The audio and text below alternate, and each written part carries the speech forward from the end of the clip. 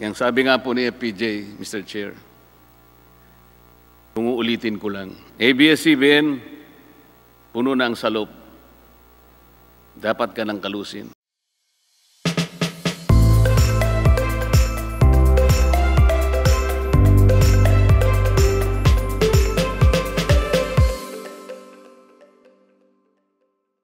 Ngayon naman po ay tatawagin natin si Deputy Speaker Marcoleta upang magpahayag para naman po sa mga side ng antay sa prangkisa ng ABS-CBN. Ang bagong crush ng bayan, Deputy Speaker Marcoleta, kayo na po ang magpapaliwanag. Maraming salamat po, Chairman. Deputy Speaker, dito po kayo sa podium po. Kung pong inyong mamarapatin.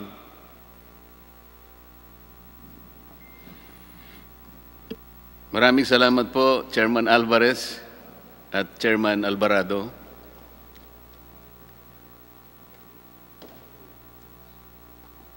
A legislative franchise is a special privilege granted by the state to those who deserve it. It is not a demandable right. A franchise is imbued with public interest. The grant comes with duties and responsibilities both to the people and to their government. ABS-CBN came before this joint committee with the burden to convince each one of us that it has conscientiously and faithfully discharged those duties and responsibilities from the time it was granted the privilege to operate a broadcasting company under its previous franchise. Congress has the exclusive constitutional mandate to either grant or deny a franchise application. This authority is borne out by the fact that not all who applied was afforded such privilege, which is why ABS-CBN must convince this chamber and the people that it serves that it is indeed deserving of a franchise. First, let's hear from Mr. Gaby Lopez III himself.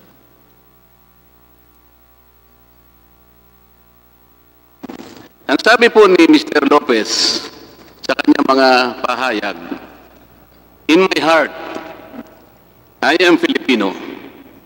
Tama po ba yun, Mr. Lopez? Yes, Your Honor. Okay. Madaling sabihin po kasi ito, Mr. Lopez. At kung hindi naman po dalawa ang puso ninyo, pwede ko bang itanong sa inyo, saan bahagi po ng dibdib ninyo ilalagay po si Uncle Sam? Mr. Lopez? Sa dibdib po. Ano po? Hindi po sa dibdib. Saan po? Dalawa lang po ba? Isa lang ang puso ninyo. Kung hindi naman dalawa, ang tanong ko po, saan nyo ilalagay si Uncle Sam? Ang puso ko Pilipino. So, siguro ipapatupad ko lang yun.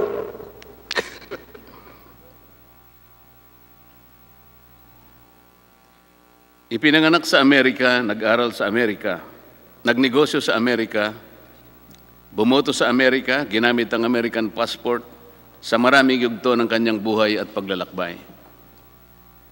But now that his American citizenship has become a burden and even conflicts with our Constitution in regard to ownership and management of his Philippine business, how and to what extent does he treat his American citizenship? Can we see again that particular footage? Siguro ipapatupad ko lang yun. Siguro ipapatupad ko lang yun. Ang sabi po niya, ibabato-bato ko na lang. That, ladies and gentlemen, is how best describe and reveal the posturing of ABS-CBN. It's not about service. It's about convenience, the advantage, and all the benefits that come with it. It's not about the Filipino people. It is all about itself, nothing more and nothing less. Gaby Lopez is an American citizen. Wala pong pagdududa na si Ginoong Gaby Lopez ay isang American citizen. Inamin naman po niya ito sa ating mga pagdinig at wala rin pong duda walang Pilipinong birth certificate si Ginoong Lopez. Inamin po niya na hindi iniregister ng kanyang mga magulang ang kanyang pagkapanganak sa Amerika sa pinakamalapit na konsulado o embahada ng ating bansa. Maging siya po, nang sumapit siya sa hustong gulang, ay hindi po niya sinikap na kumuha ng Philippine birth certificate. Madali pong gawin to. Bukod pa po sa tungkuling dapat itong iulat ayon sa ating mga batas. Ang lagi pong iminamatwid ng ABS-CBN at ang kanyang mga kapanalig ay si Ginoong Lopez ay tunay na Pilipino dahil ang kanyang mga magulang ay mga Pilipino ayon daw po sa principle ng jus sanguinis. Kailangan po nating liwanagin ito. Ang principle ng jus sanguinis ay isang disputable legal presumption. Wala pong naipakitang ebidensya na Pilipino pa rin ang mga magulang ni Ginoong Lopez nung siya ay pinanganak noong 1952 sa Amerika. Kailangan po kasi napatunayan muna ni Ginoong Lopez na Pilipino pa rin ang kanyang mga magulang nung siya ay isilang para magkaroon ng bisa, ang jus sanguinis principle. Hindi po automatic ang application nito. Narito po ang mga records na pinagbasihan para mabigyan ng Filipino recognition si Ginoong Lopez. Ang una po, nakikita po ninyo sa ating screen, mga photocopy ng personal na birth certificates ng kanyang mga magulang. Hindi po authenticated o official na in-issue ito ng anumang ahensya ng ating bansa. Ang pangalawa po, yung affidavit of Filipino citizenship. Slide please. Na ginawa ng ina ni Ginoong Lopez noong Enero 20, 2000. Halos 50 taon pagkatapos may panganak si Ginoong Lopez. Sa mata po ng ating batas, ang isang affidavit ay isang self-serving testimonial evidence at ang tinatanggap lamang ay mga hindi maitatangging mga documentary o tinatawag na object evidence. Katulad halimbawa po ng Philippine passport ng kanyang mga magulang noong ipinganak si Ginoong Lopez. Pangatlo, Philippine passport ni Mrs. Conchita Lao Lopez na ipinagkaloob sa kanya noong January 27, 1998. Ang problema po dito ay inisyu po ito 46 na taon nang nakararaan pagkatapos na mapanganak si Ginoong Lopez at hindi katibayan na simulat sa pool ay may hawak na Philippine passport ang kanyang ina. Dahil po dito ay makikita mismo sa records ng Bureau of Immigration and Deportation at ng Department of Justice ang mga sulat kamay na minota ng evaluator noong March 27, 2001. Makikita po sa slide, kaugnay ng aplikasyon ni Ginoong Lopez for Filipino recognition, nakasulat po ay ganito. There is no proof of Filipino citizenship of his mother at the time of his applicant's, at the time of his, meaning the applicant, birth on August 13, 1952. Allegedly, his mother is also deceased. Nakapagtataka po na kahit sinabi ng evaluator na walang patunay na Pilipino ang ina ni Ginoong Lopez nang siya isilang, binigyan pa rin ng BID at DOJ ng Certificate of Recognition si Ginoong Lopez. Bakit po napakahalaga nitong handwritten note ng BID? Because there is the likelihood that the parents of Mr. Gaby Lopez, particularly his father, had already been naturalized American citizens, or at the very least had categorically renounced their Filipino citizenship at the time of or even prior to the birth of Mr. Lopez in 1952. This also could be explained by why they did not report his birth to the nearest Philippine embassy or consulate in New York at the time. Without such evidence of Filipino citizenship of his parents at the time of his birth, the principle of jus sanguinis could not have benefited Mr. Lopez. At kahit natanggapin po namin na Pilipino rin si Ginoong Lopez, ay malaking problema pa rin ang kanyang pagiging Amerikano na walang puwang sa mahigpit na tagubilin ng ating saligang batas na nakasulat sa Section 11, Paragraph 1, Article 16 of the 1987 Constitution. Nasa slide po yan. Alam ko po na na-memorize na po yan ng ating mga mamamayan na nakatutok sa mga pagdinig na ginaganap natin. It must be emphasized, Mr. Chair, that contrary to ABS-CBN submission, it is not the view of the Securities and Exchange Commission that matters here.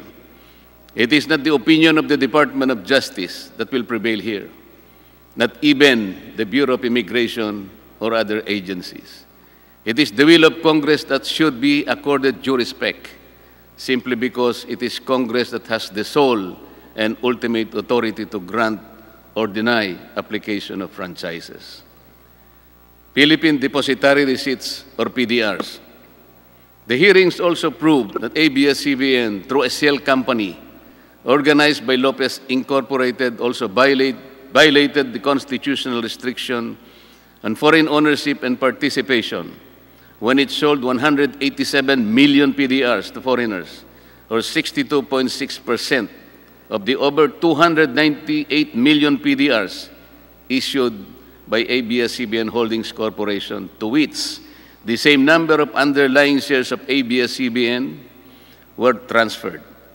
Due to the excessive rights afforded to the holders of the PDRs, said holders are deemed beneficial owners of the underlying stocks of ABS-CBN, with corporate control-enhancing mechanisms that can influence the major corporate actions that management may institute.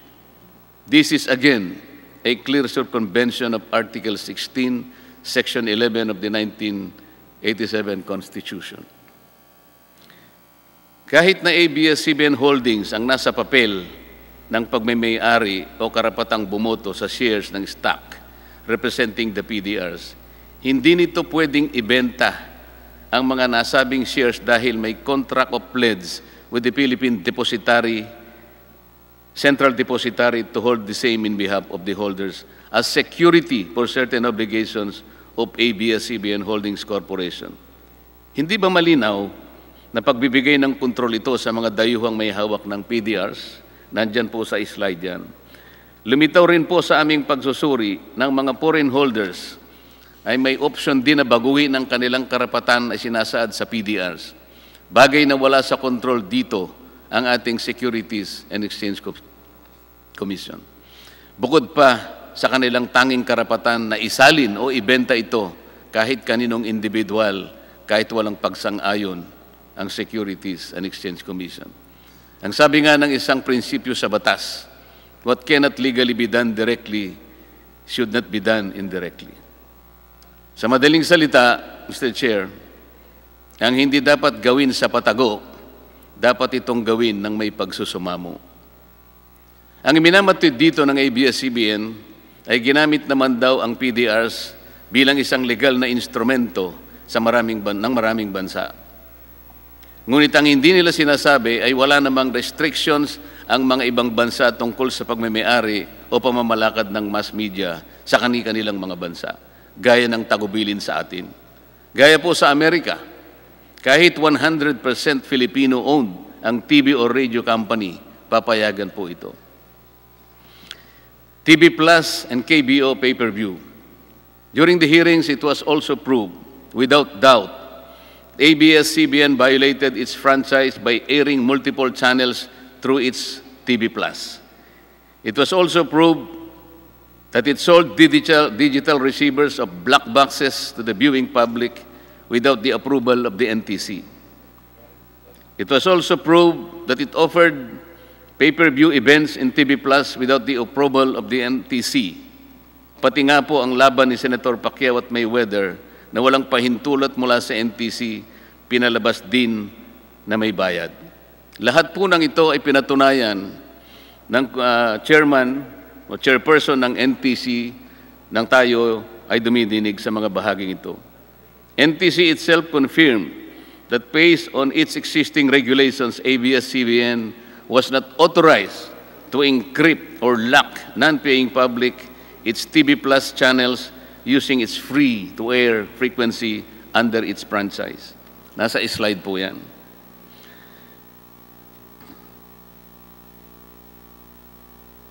NTC under oath declared that ABS-CBN completely disregarded its order or letter to refrain from airing PPB or pay-per-view services without the conditional access system guidelines that are yet to be formulated.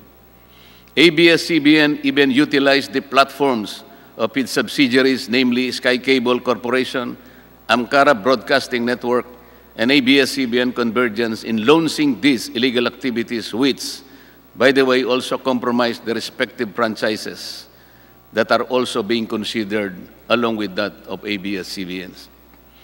Nagkasala ang ABS-CBN dito ng maraming beses.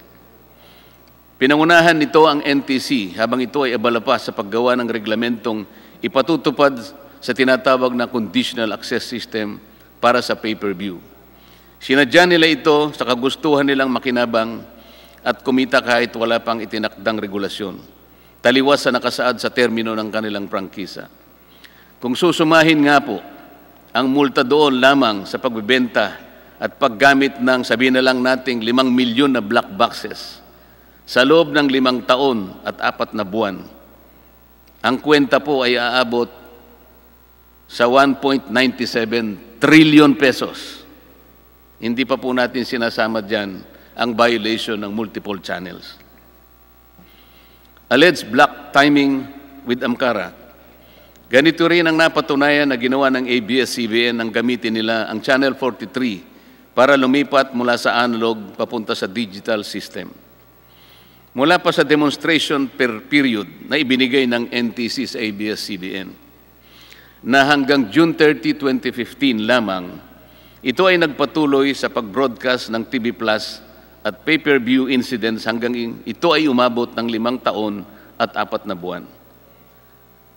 At 1 taon bago matapos ang prangkisa ng ABS-CBN at Amcara, ay ibinenta ng ABS-CBN ang 49% ng kanyang pagmamayari dito sa Amcara na nagkukun black timing lang ang lahat para mapagtakpan ang paggamit ng TV Plus sa pag-akala nito ng prangkisa ng Amcara ay hindi mapapansin na paso na rin noon pang May 4, 2020.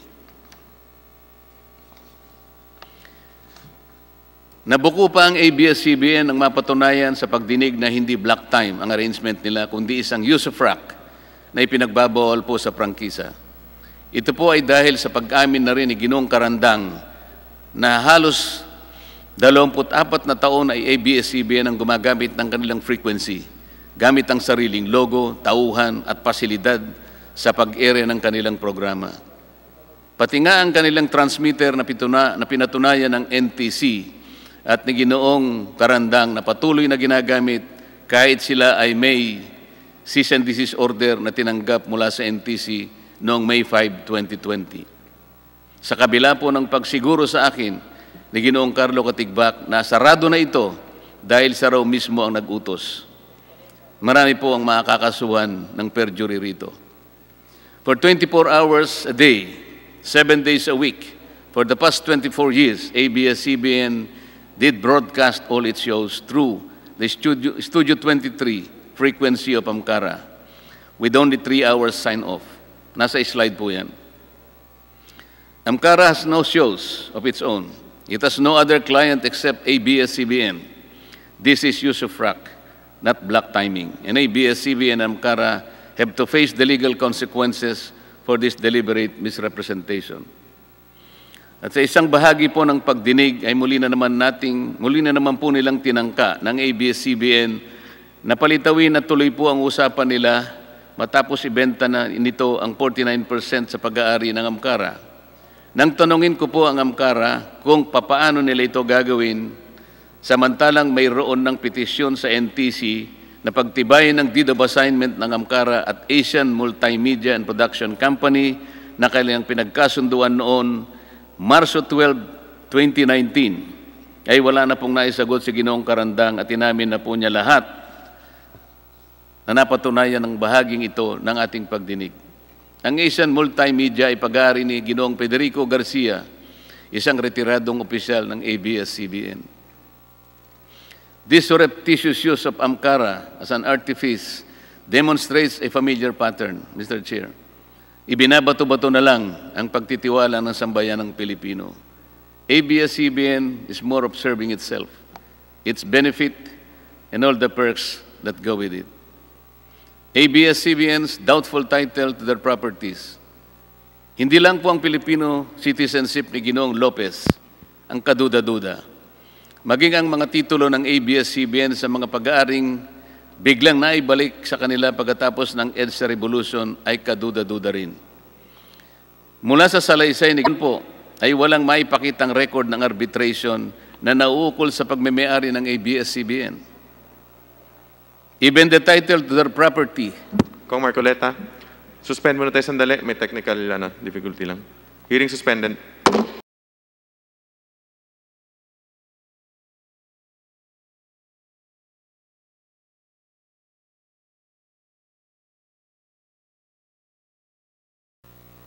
Hearing resumed.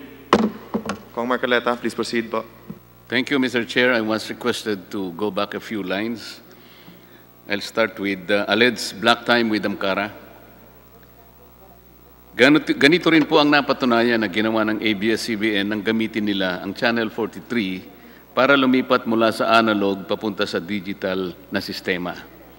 Mula pa sa demonstration period na ibinigay ng NTC sa ABS-CBN na hanggang June 30, 2015 lamang, ito ay nagpatuloy sa pag-broadcast ng TV Plus at pay-per-view hanggang ito ay umabot ng 5 taon at 4 na buwan. At 1 taon bago matapos ang prangkisa ng ABS-CBN at Amcara, ay ibinenta nito ang 49% ng kanyang pagmemayari nito sa Amcara at nagkunmang na black timing lang ang lahat para mapagtakpan ang paggamit ng TV Plus sa pag-akala nito na ang prangkisa ng Amcara ay hindi na mapapansin na paso na rin noon pang Mayo 4, 2020. Nabuko pa ang ABS-CBN ng mapatunayan sa pagdinig na hindi black time ang arrangement nila, kundi isang use of rock na ipinagbabawal po sa prangkisa. Ito po ay dahil sa pag-amin na rin ni Ginoong Karandang na sa halos 24 na taon ng ABS-CBN ang gumagamit sa kanilang frequency, gamit ang sariling logo, tauhan, pasilidad sa pag-ere ng kanilang programa.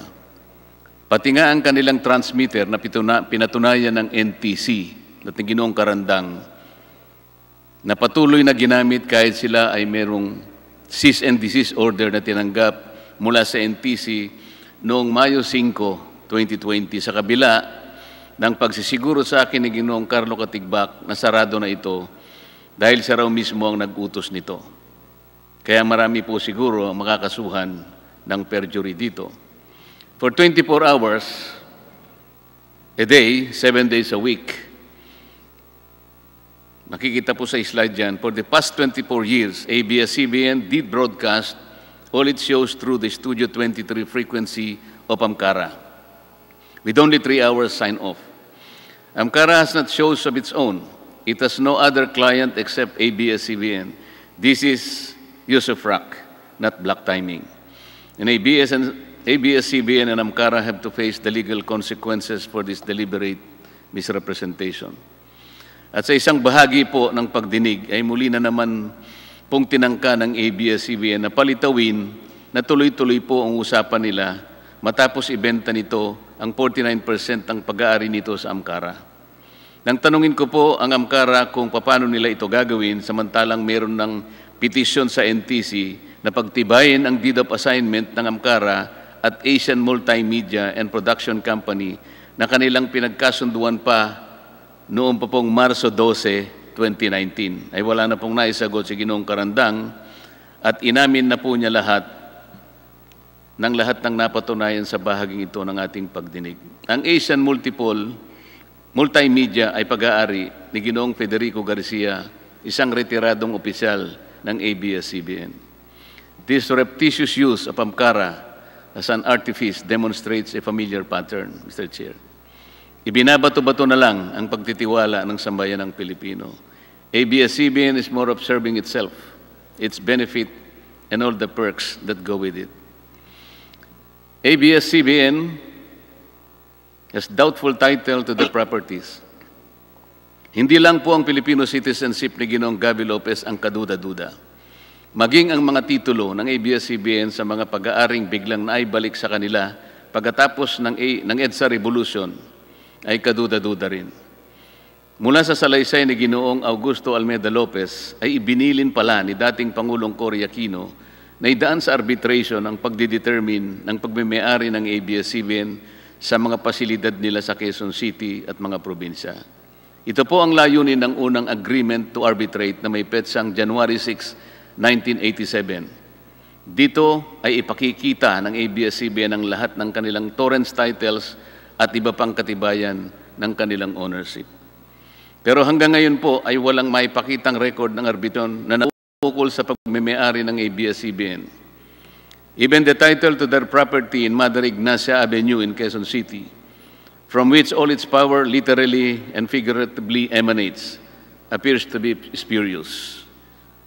Pakita po natin yung mga titulo. Yung una pong titulo ay ito po yung binigay sa atin, Mr. Chair, na Xerox copy. Sa bandang ibaba po niyan, makikita po ninyo ang titulo ng pinagkunan ng kanilang sariling titulo. Yung nasa kanan naman, yan po yung nasa pag-iingat ng Register of Deeds. Makikita po sa dalawang titulo na yan, parehong-pareho, na yan po ay Owner's Duplicate Certificate. Hindi po makita sapagkat wala sa vault ng Registry of Deeds ng Quezon City yung original title. Kasi po kung pupunta kayo doon para humingi ng electronic copy ng original title, yun po ay makikita ninyo at madidistingue sapagkat ang original title, nakasulat sa left margin nito yung salitang original title. Pakita po nyo yung dalawang titulo. Yan pong dalawang nakikita nyong titulo, yung bandang kaliwa, yan po yung pinagmulan na titulo ng ABS-CBN, yung TCT number 110731. Magtataka po kayo dyan pag sinuri ninyo, ibang lugar po ang nakalagay dyan, parang Bagong Nayon, Quezon City, at ang kanyang area ay 42 square meters, hindi po 44,000 plus square meters na nandun sa kanilang titulo. Yan naman pong nasa kanan, Mr. Chair, yun po ang kakambal na numero ng titulo ng ABS-CBN. Meron din silang titulo 125702. Sa makatwid, dalawang titulo pong magkamuka, magkapareho. Yung isa po ay ibang lugar na naman, pero yan ay 400 square meters lang. Ang nakakapag-intriga pa po dyan, Mr. Chair, meron pong minota na nakalagay for provisional registration. Pero 53 taon nang nakararaan, hindi naman po nila makita o hindi maipakita sa atin yung kopya ng petition for registration. Ang katibayan na maaring wala pong ganun, sapagkat hindi man lang naka-annotate do sa likod ng titulo na dapat sana ay naka-annotate po yung petition for registration sa likod ng titulo. Wala po. At the very least, Mr. Chair, makikita natin doon yung title ng kaso, Petition for Registration or Petition for Provisional Registration, yung case number, at pati na po yung pangalan po ng korte. Halimbawa po, Branch 110 ng Regional Trial Court ng Quezon City. Wala po lahat yun. Kaya talaga pong kaduda-duda yung titulo mismo ng ABS-CBN diyan sa may Mother Ignacia na kung saan nandyan po ang kanilang headquarters. Ito po siguro ang dahilan, Mr. Chair, kung bakit ipinasya ni Pangulong Cory Aquino na idaan ang lahat sa arbitration. Sa kasamang palad, wala nga po silang maipakita ng record ng arbitration na ito hanggang sa ngayon. Tax evasion. It was conclusively proved that ABS-CBN and its subsidiaries engaged in complex schemes to unjustly avoid paying taxes or unconscionably reduce the taxes due to the government. Nakasaad po sa prangkisa ng ABS-CBN na dapat itong magbayad ng tama at kaukulang buwis sa pagtuos ng BIR. But ABS-CBN used its wholly owned subsidiary, Big Dipper Digital Content and Design, Inc., a PESA-registered IT company, as a convenient tax shield to deprive the government of billions in revenues. Lumitaw po sa pagdinig na bilang isang PESA-registered company, ang Big Dipper ay exempted sa pagbabayad ng buwis sa unang 6 na taon nito. Pagkatapos nito ay lilipat siya sa 5% na pagbabayad ng tax on gross income, napakaliit kung ihahambing sa hindi PESA-registered company na nagbabayad ng 30% of its taxable income, maliban pa sa iba pang national and local taxes. Ang mas malaking bentaha po ng Big Dipper ay walang tax na ibinabayad kung magdideclare po ng dividends na kasangkot ang ABS-CBN bilang parent company. Very much like the Amcara ploy, Big Dipper has no other clients than ABS-CBN and its subsidiaries. It has only one foreign client, ABS-CBN Global Hungary, na wala pong empleyado kahit isa. In other words, Big Dipper exists only for and because of ABS-CBN, which inflates its costs paid for digitization to Big Dipper and therefore reduces its 30% tax obligation on its income but reaps a windfall on dividends with Big Dipper, which is zero rated. Ang pera ay pumapasok lang sa isang bulsa at lumalabas din sa kabilang bulsa dahil iisang tao lang ang may suot ng pantalon na merong dalawang malalim na bulsa. By taking advantage of the Philippine Export Processing Zone, Big Dipper was able to significantly reduce its costs while inflating its income courtesy of its client relatives. It is good that the Committee on Good Government and Public Accountability will conduct a parallel investigation with the Public Accounts Committee to look at possible collusion with the officials of PESA. For the past 4 years alone, Big Dipper declared revenue amounting to 10.6 billion pesos. Nakikita po nyo sa slide. The declared dividends went to the coffers of ABS-CBN tax-free. Ordinarily, this amount would have been assessed income tax of 3.7 billion pesos. That's the amount that the government should have earned, and would have eventually went to education, health, assistance to victims of calamities, and similar public services. ABS-CBN claims that BIR has cleared it of any tax liabilities. But the same agency also clarified that the tax clearance is issued not to mean that ABS-CBN has no other liabilities, or that when fraud is detected, it is already immune for further investigation. Hindi po.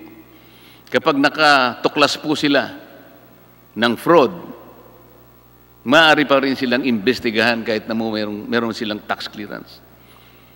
The BIR Regional Director, in fact, signified his intention to look into the operations of Big Dipper in the light of the revealing pieces of evidence that were elicited during the hearings. Bakit nga po ang GMA7 na hindi naman kasing laki o yaman kaya ng ABS-CBN ay nakapagbabayad ng lampas sa 1 bilyong piso kada taon?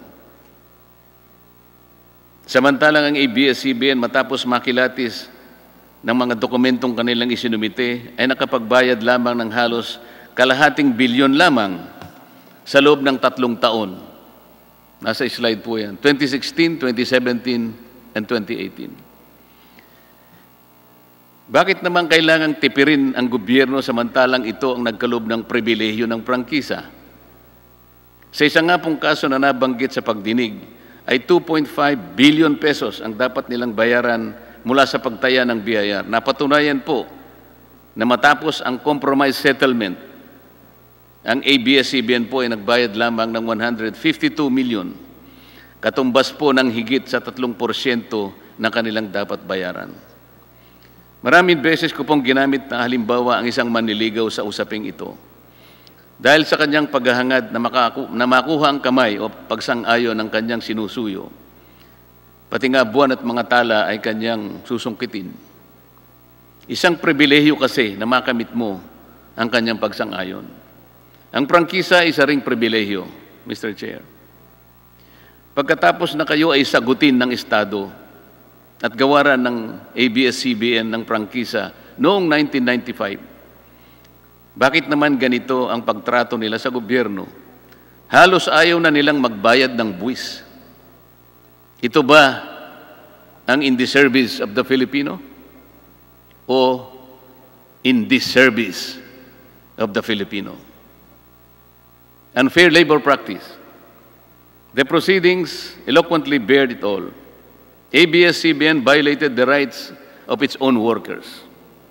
It has denied them their just share in production as required by the Constitution. It committed unfair labor practices that consistently denied its employees security of tenure and benefits that come with regular employment. Ang turing pa naman nila sa kapamilya nila ang mga ito. Ito po ba ang pinatunayan? Ito po ang pinatunayan sa pagdinig ng mga taong naghayag ng hinanakit na naglingkod sa kanila ng tapat sa mahabang panahon.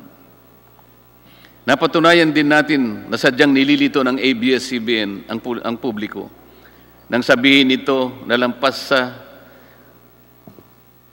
11,000 ang mga empleyado nito nang masusing tingnan ang mga papeles galing sa mga ahensya ng ating pamahalaan tulad ng BIR, PhilHealth, SSS, Home Development Fund at Employment Compensation Commission.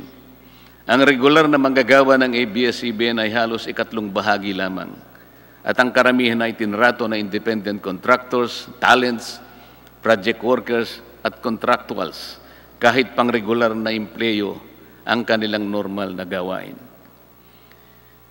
Ipinagmalaki ng ABS-CBN ang halos 14 na benepisyo na tinatanggap ng kanilang talents, project workers or contractuals. Pero ang pinakamabuti, ang pinakamahalagang benepisyo, ang pagiging regular ay tahasan naman nilang ipinagkait sa kanila.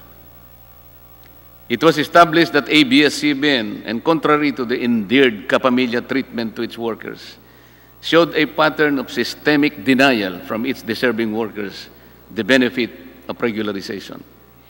Time and again, the Supreme Court ruled in favor of the aggrieved workers who were deemed employees given the basic test that what they do is within the network's control, as it is desirable and necessary to the business of ABS-CBN. How can ABS-CBN reconcile the fact that people serve it for 10, 15, and even 20 years and still claim that they are not performing work necessary and desirable to its business? Paano po sila mamamalagi ng ganong katagal kung hindi naman kailangan ng kanilang paglilingkod? Isn't it that their length of service alone speak much of their loyalty, their competence, and their adherence to the kapamilya sense of belonging? Ibinabato-bato na lang ba ninyo kung saan-saan ang kapakanan ng inyong mga kawani? Gaya po ng sinabi ko na, ABS-CBN should have led the example that charity begins at home. Total bilyon-bilyon naman ang kinikita ninyo taon-taon at bilyon-bilyon din naman ang natitipid sa pagbabayad ng buwis.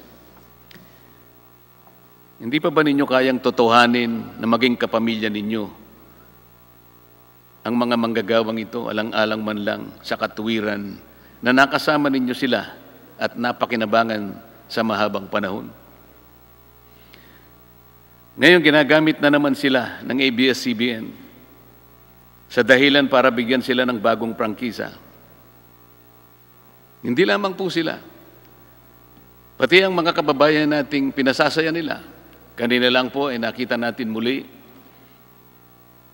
ang kanilang isa-isang paghibik na kung isasara ang ABS-CBN, mawawalan sila ng tagatangkilik, tagatulong, tagapagbigay ng pag-asa, tagapagbigay ng kapanalig nila sa bawat yugto ng kanilang buhay.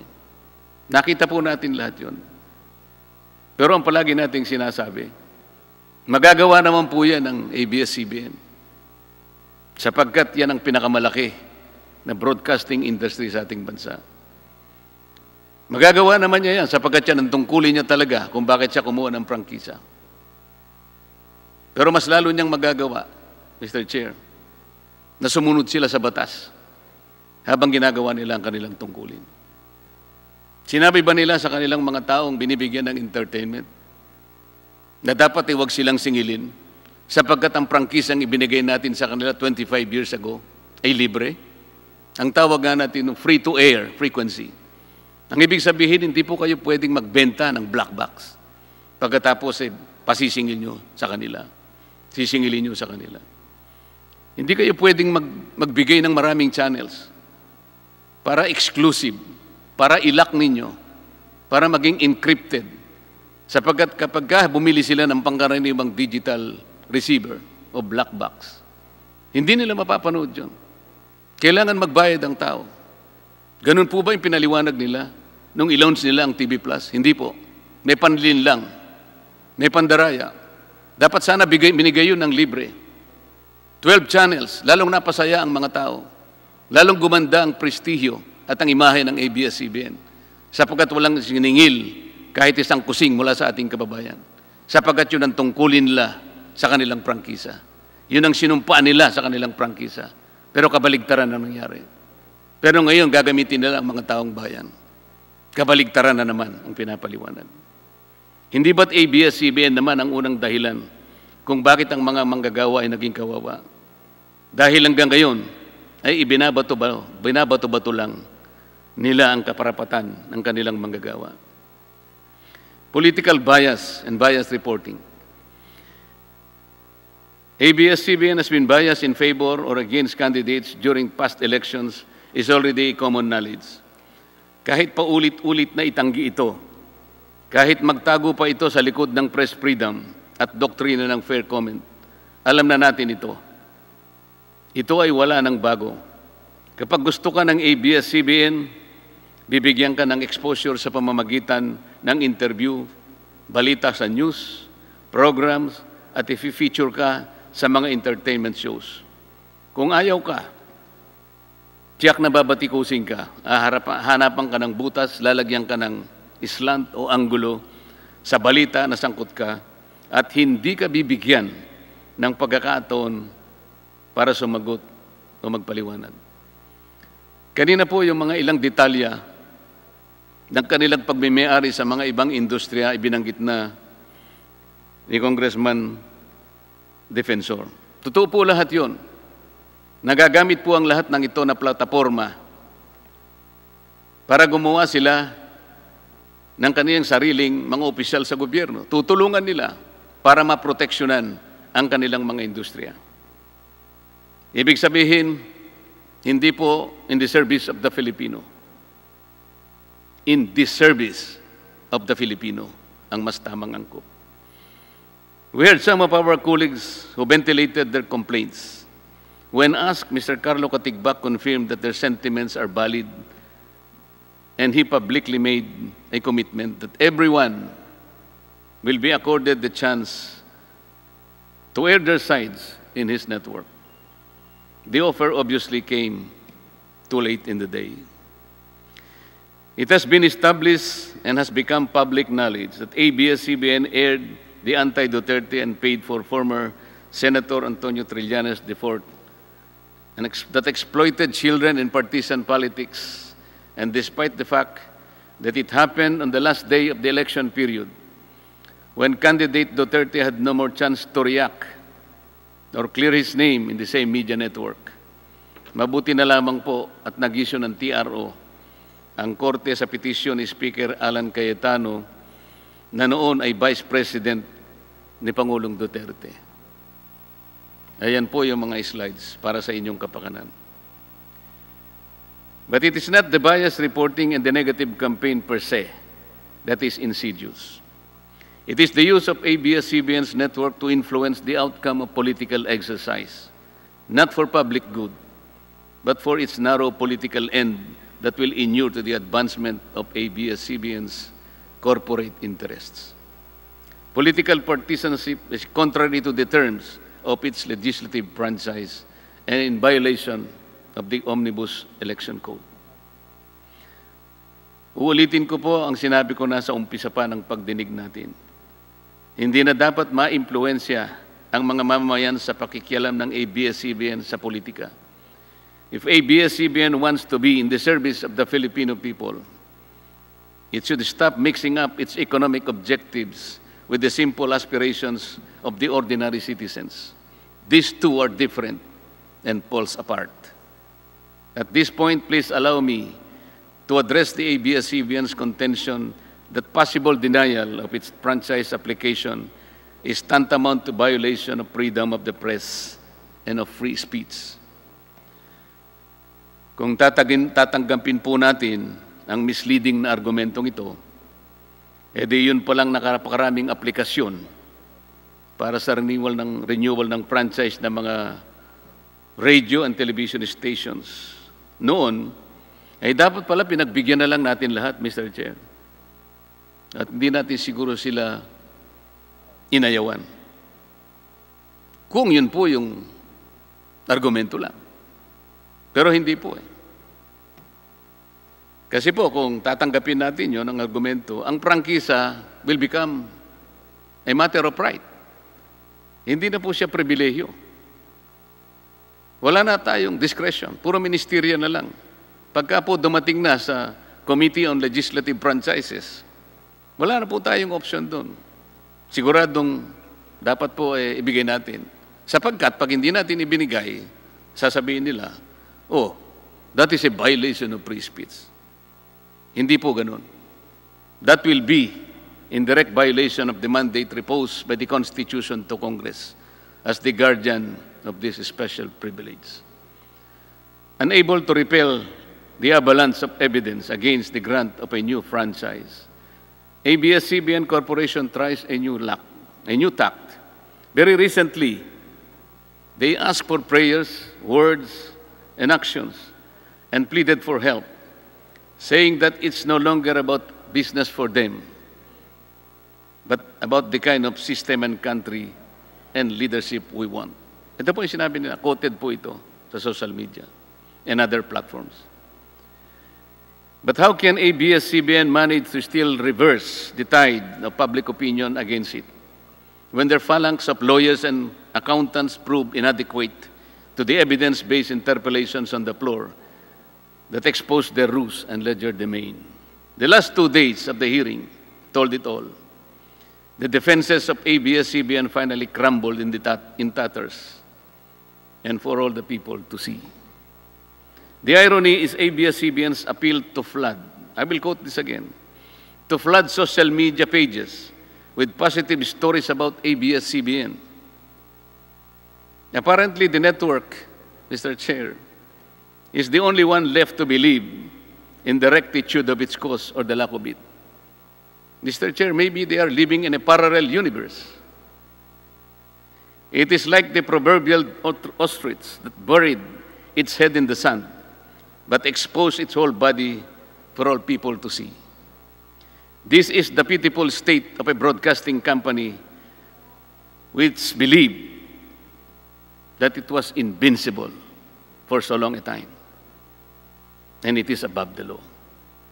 It is high time that the sovereignty of the airways be restored to the people, the ones who will finally decide to whom and when to grant this special privilege called franchise. Mr. Chair, gusto ko pong pasalamatan bago ko magtapos si Enrique Hill at Lisa Soberano sa pagbati at pamanghik na ipinaabot nila sa aming mag-asawa. Naramdaman ko ang kanilang katapatan. Sana po ganun ang ABS-CBN. Sa kanilang dalawa, alam ko na mauunawaan nila na ito po ay tawag lang ng tungkulin. At hinahangad ko ang higit na tagumpay para sa kanila sa mga darating na panahon.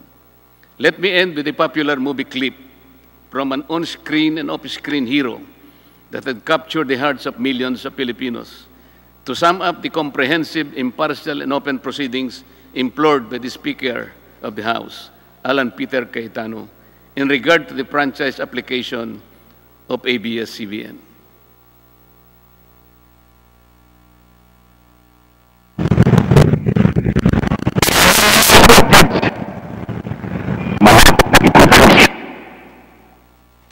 Yang sabi nga po ni FPJ, Mr. Chair, kung uulitin ko lang, ABS-CBN, puno na ang salop. Dapat ka ng kalusin. Maraming salamat po.